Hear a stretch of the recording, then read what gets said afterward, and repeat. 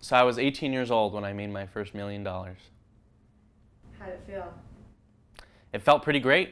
It felt great. You know, did towards some Lamborghinis. There's a dealership in Newport Beach that takes Bitcoin for Lamborghinis.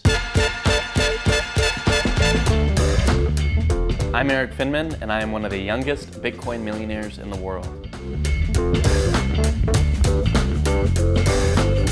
So this is the place. We got a lot of beds here.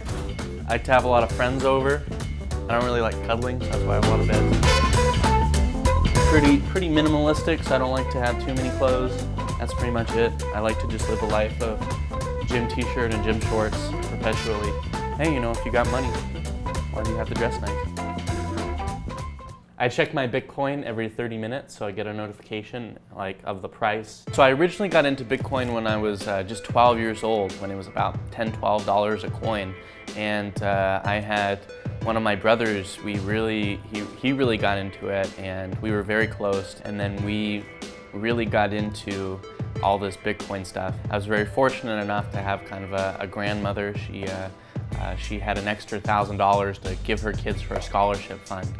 So I put that $1,000 into Bitcoin, so I was able to amass about 400 plus Bitcoins. So there you go.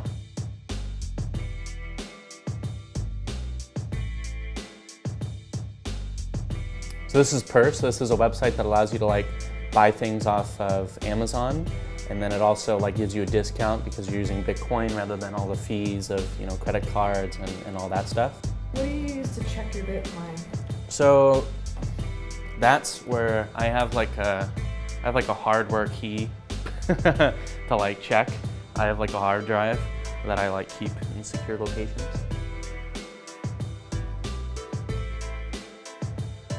Stay away from it. Stay away from Bitcoin. Well, it's a mirage, basically. It is a disruptive technology. It's not regulated, it can't be tracked, and it tends to attract people who are doing illegal things. There are a couple people, kind of top politicians, some Wall Street people, they're saying that Bitcoin is not going to work out, and Bitcoin is kind of used for bad things.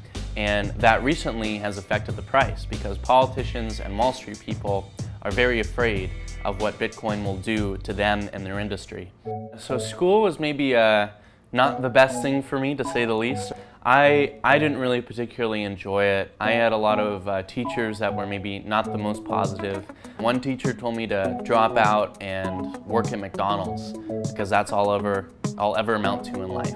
So I left, I dropped out when I was 15, and I went to start an education company that would help people learn better. It was to give people access to good teachers if you didn't have any locally. I wonder how I came up with that idea. People ever call you Smarty Pants?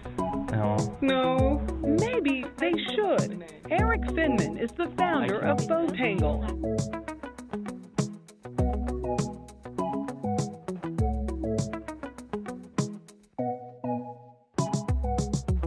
I think you can learn 1,000 million times more on the internet than in a classroom.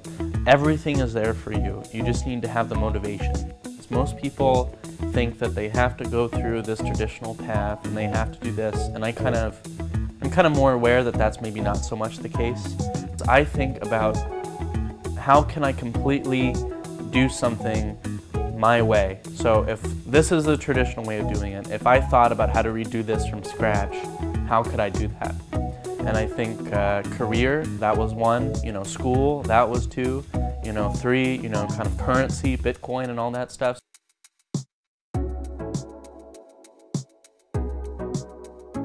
That's what I think is that, in the sense that society and the world's rules limit you in so many ways. If you completely rethought about how you could do something your way, completely from scratch, what would that look like?